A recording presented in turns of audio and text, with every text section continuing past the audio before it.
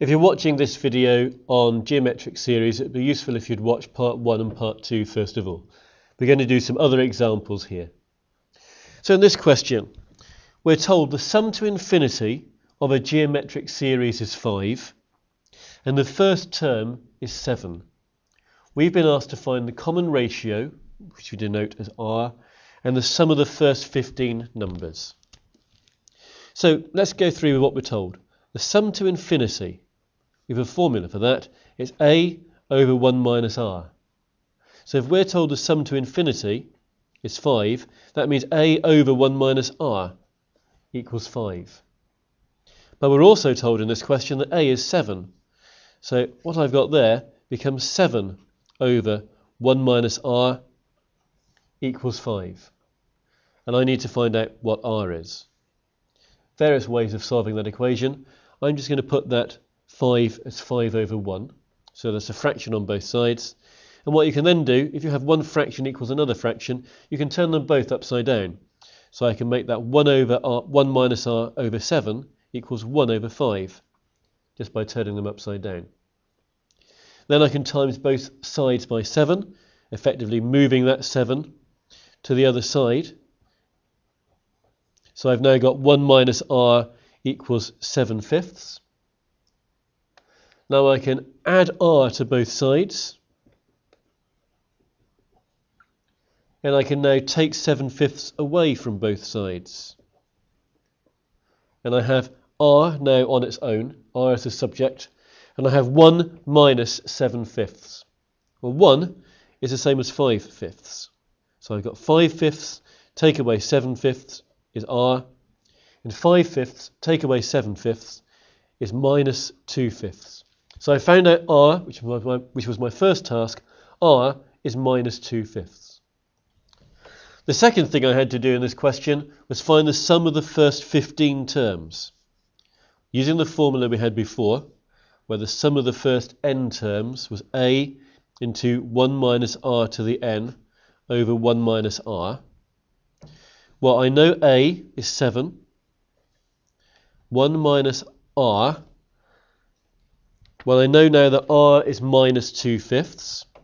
I had that earlier on. R is minus 2/5. So I've got to do 1 minus 2/5. That's my r. To the power of n, which is 15. So that's the top line. And I've got to divide that by 1 minus r, where the r was the minus 2/5. So I've got my formula here in this box, and my working actually above it at the moment. You've got to be very careful with all of those minus signs. So let's see what we've got here. On the top, I've got to work out this sum here. Let's do that on the calculator. Be very careful with the minus signs. I'm going to do what's inside the bracket first. So I'm just going to do that bit there first. 1 take away minus 2/5 to the power of 15.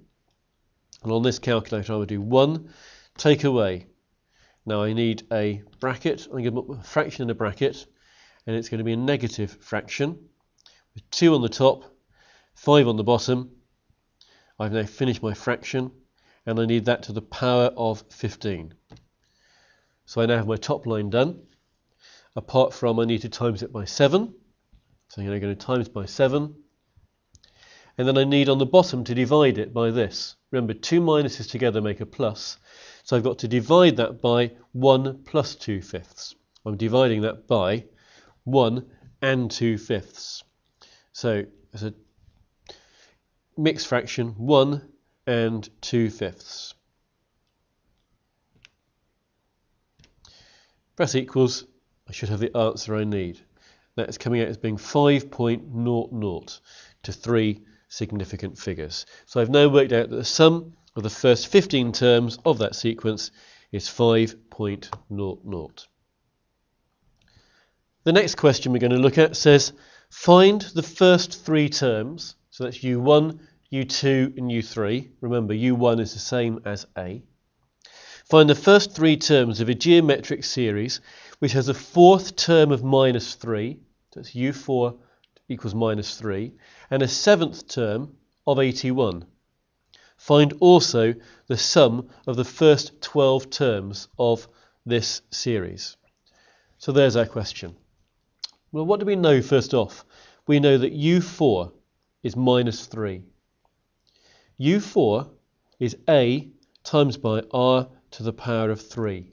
We heard earlier that un is a r to the n minus 1. That's a formula you need to learn. So the fourth term will be a r to the power of 4 minus 1, which is 3. And I know that that is equal to minus 3. That is a useful piece of information. I know something similar about u7. The seventh term, I'm told, is 81. Well, using the formula over here, the seventh term is a times by r to the power of 6. And I know that is 81. That is another useful piece of information. I'm going to call this equation 1 and this equation 2. And what I need to know is what a and r both are. So I'm going to do this. The one with the highest power in it, equation 2, I'm going to divide by equation 1. And I'm going to do it as a fraction. I'm going to effectively write equation 2 divided by equation 1. And I'll do it over here. Equation 2 is a r to the power of 6 equals 81. And equation 1, which is going on the bottom, is a r cubed equals minus 3. And if I actually do this division, well, AR6 divided by AR cubed, the A on the top and the A on the bottom, they will cancel out. So I'm left with R to the power of 6 divided by R to the power of 3. Remember, if you're dividing with powers, you do a taking away with the actual powers themselves. So R to the power of 6 divided by R to the power of 3 is R to the power of 3. That 3 came from 6, take away 3. And over here, 81 divided by minus 3. Well, 81 divided by 3 is 27, so that's minus 27. Now, I haven't got any a's involved, but I need r.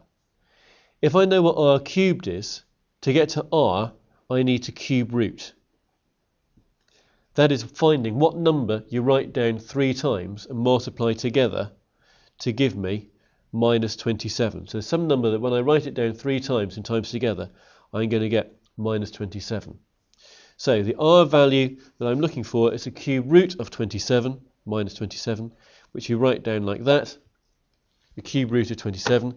And on your calculator, you'll probably find a cube root button. On this calculator, it's here. If I zoom in so we can see that a bit better, it's in brown on here. So what I'll do on this calculator is I need to get that on the screen, the cube root, and put in my my minus 27. And that's telling me the answer is minus 3. And that's correct because minus 3 times minus 3 times minus 3 equals 27. So r is minus 3. Now I know what r is, I can go back to my first equation here, I labelled equation 1, which said ar cubed equals minus 3. And I can replace that r with minus 3. So I have ar cubed equals minus 3. Minus 3 cubed is minus 3 times minus 3 times minus 3, which I already know is minus 27. So I've now got a times minus 27 equals minus 3. And if I divide both sides by minus 27, I get a is minus 3 divided by minus 27, and that's the same as 1/9. So I now know my first term is 1/9. So if I continue that question over here, I know my first term is 1/9, and I know that r is minus 3. So my second term will be my first term times by r. If you would work that out, that's minus 3/9, or same as minus 1/3. The next term will be that answer, minus 1/3, and I have to times that by minus 3. And if I do that, I get 1. So I've now worked out the first 3 terms.